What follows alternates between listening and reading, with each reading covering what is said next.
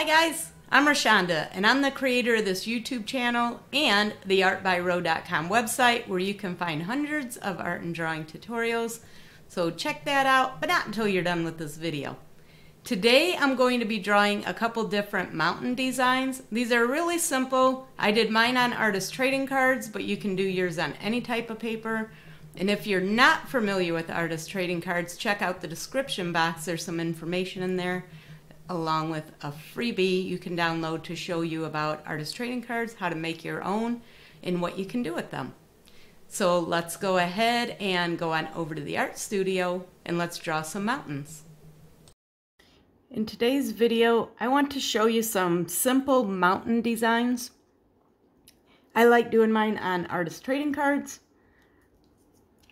They are simply just a 2.5 by 3.5 inch cardstock. The heavier the better for the most part. And I'll put a link to some free information about artist trading cards and what they are.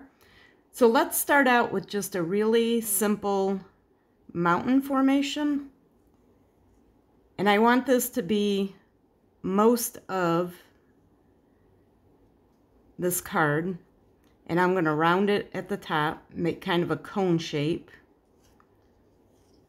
And you can do this with a pencil, you can do it with a pen, it doesn't really matter. But I'm going to go ahead and outline it with the pen also. So it's up to you if you prefer starting out with pencil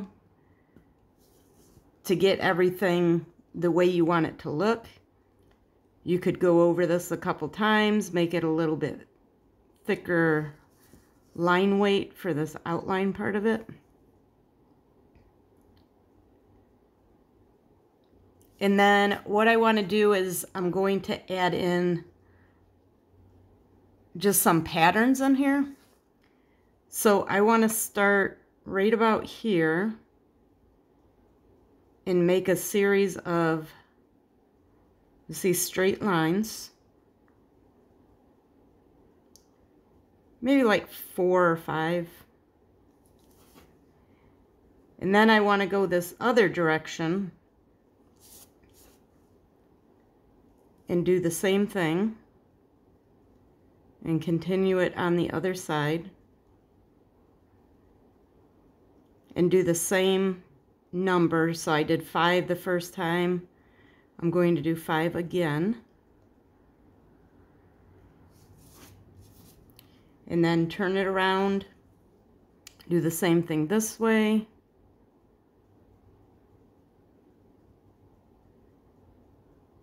And then I'm just going to keep doing this all the way down. For this space here, you can just throw some lines in there, go in a different direction. And then this part up here is going to basically be, that's where the snow cap would be. So I'm going to just keep doing this. So I went that way. So you want to do different angles each time. So that, I'll do one over here. So that your lines are not, you don't want them to run into each other and go the same direction. 3, 4. So I'm just going to keep doing this, doing 5 lines in there. You can do some straight down this way. You can do them however you want.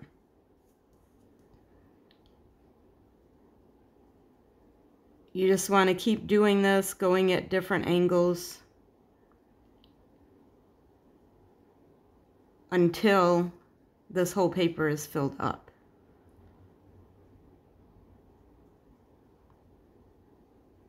And this is one of those things that's really relaxing to do. It's not difficult. It's not real. It's nothing that's, you know, you don't have to have a lot of drawing skills to do it. It's something you can do that's enjoyable. It will create some relaxation, a way to unwind. Anything you can do that's these simple patterns like this is really good for relaxation. So I'm going to finish this up and I will be back when it's done.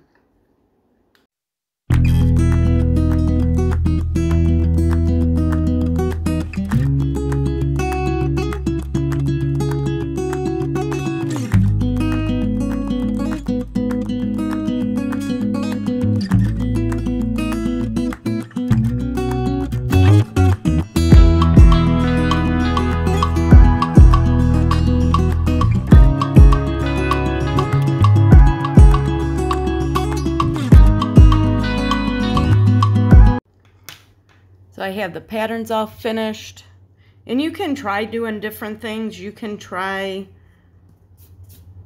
doing a different number of lines. You could try using a thinner marker or a thinner pen on the inside here. And then the last thing I'm going to do is add a little bit of color to the background. Now I'm going to just do that with a brush tip marker, and you can do any color.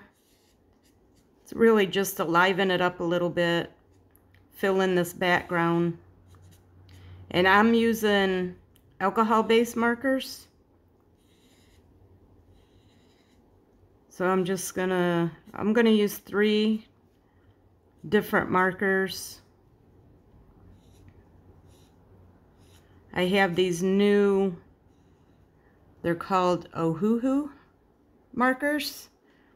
So I just got these, so I'm trying to use them a little bit, see how I like them.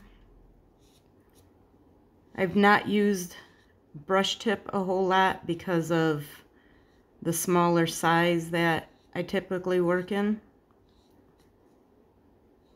But I'm looking for opportunities to use these a little bit more so I can get a little bit of a feel for them and see what I think. So far I like them. There's a good range of colors. So all I'm doing is, since I'm using 3 different markers, I'm going to fill in roughly a third with each marker. And then where these lines come together, I'm going to go back over it with this lighter color and fade that together. Now the thing to keep in mind with markers is that even though they're somewhat transparent, when you go back over top of them and layer the markers, they're going to get darker. So it's just something to keep in mind. I'm going to finish it up with this orange.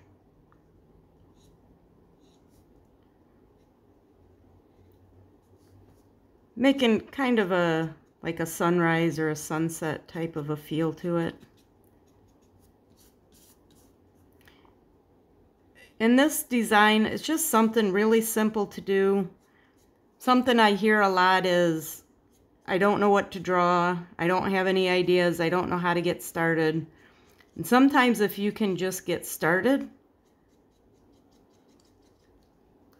then continuing becomes a lot easier, and you'll start getting some different ideas and motivation and inspiration. So it's just taking those first steps just to get something going. I'm just going to blend that in a little bit here, just so I don't want a real harsh edge right there.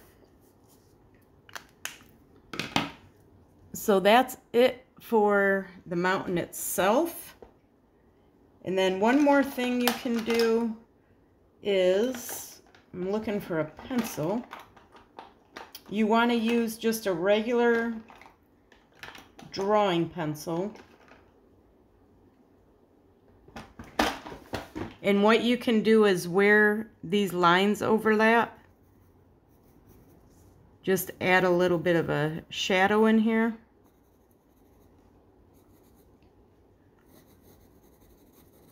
That'll help add a little bit of depth to these patterns. And just everywhere that one of them ends and overlaps the next one,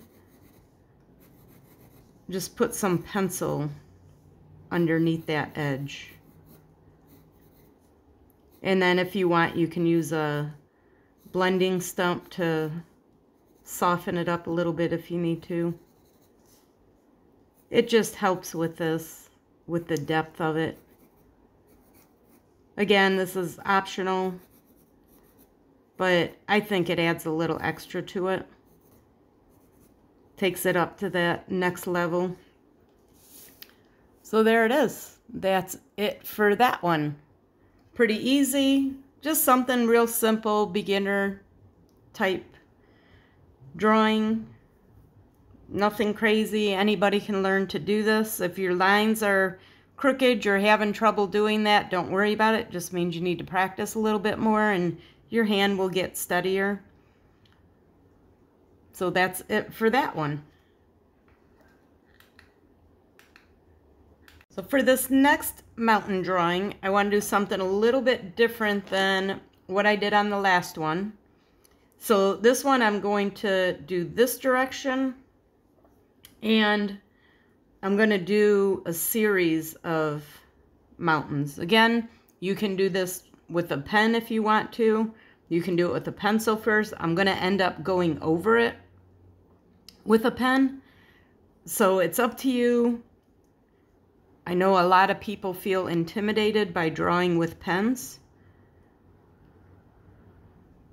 So what I want to do, I'm going to make the lines uneven a little bit.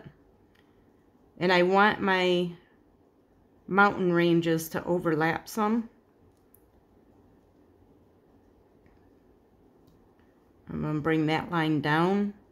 And then the other thing I want to make sure I do is I don't want these all to be straight across. I want to vary the height of them.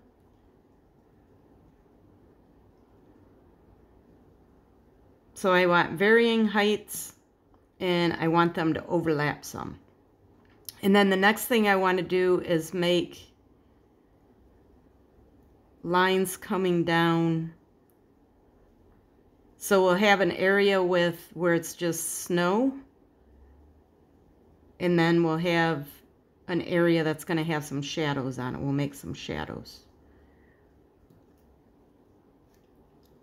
So that's it for the drawing part of it. Then I'm going to take my pen, and I like these Sharpie pens. This is a medium Sharpie pen. And I'm going to go right over top of these lines. And of course, this would be the time to change anything if there's something you don't like.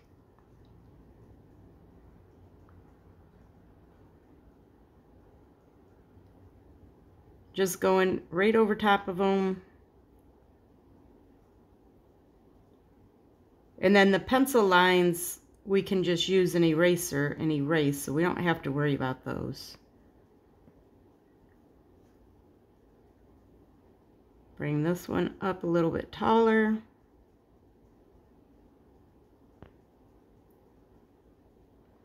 And then again, these are the shadows. The other side will be where the snow is at.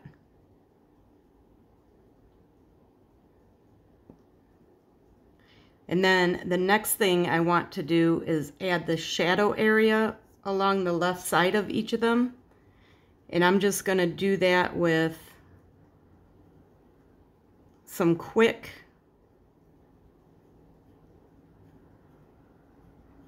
lines. And you can make these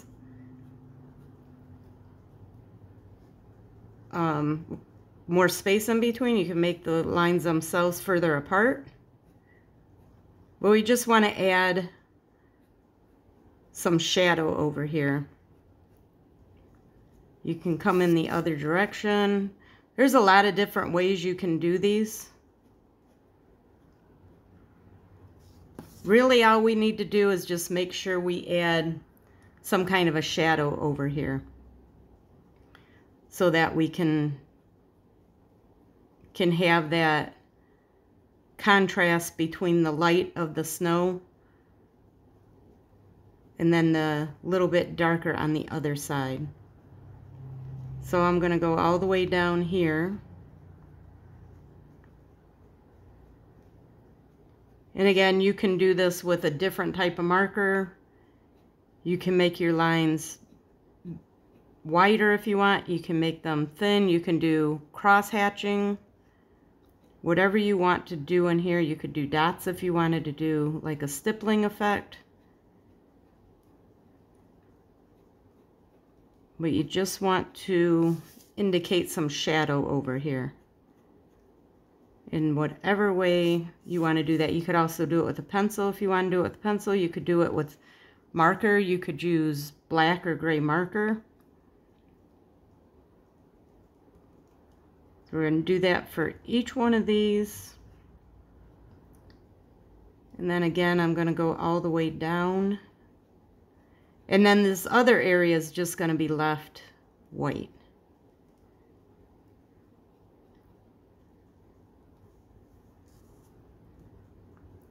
So that's it for that part. And then what you can do for the pencil is just use a block eraser. And you can go right over top of everything. Remove any visible pencil lines. And then for the background, I'm going to use some blue markers and put a sky in there. And I'll be right back as soon as I grab those markers. So I have a couple of blue markers. I think for this one, I'm just going to do 2. You can use as many markers as you want. You can do 2, 3, 4, 5. You can use one color, like a monochromatic where it's all blue. You could do purples. A lot of different options here. Just do whatever suits you in your artwork. So I'm doing the lighter color at the top on this one, and then going darker. So one of the things with the markers, if you want to blend them together, you have to do it while the marker's still wet. And the difficult thing with the markers is trying to find the colors that are a little bit different, but are close enough that they'll blend in together. And to do that, that requires to have quite a few markers. So it's difficult because the price adds up, but also you're not guaranteed that any company is going to have the exact colors that you're looking for. So sometimes you have to compromise a little bit and know that you might not have the marker that is exactly perfect and exactly what you want. So for instance, with these blues, they don't go together as well as I would like them to,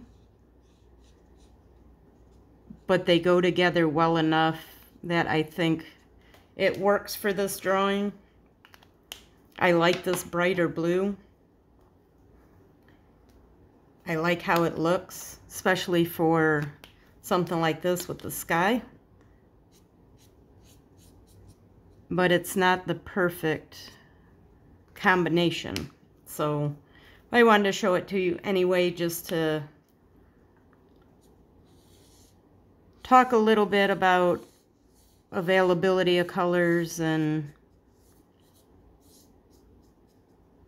kind of letting go of that idea of everything being perfect.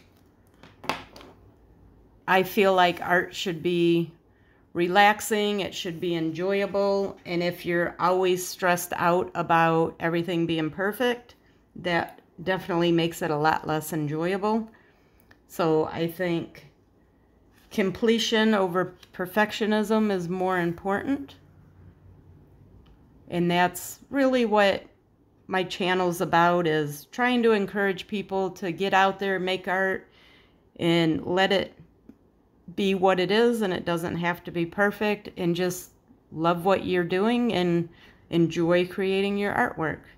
So that's it for this video. It's a couple different types of mountains to do. They're both very easy, little bit different styles.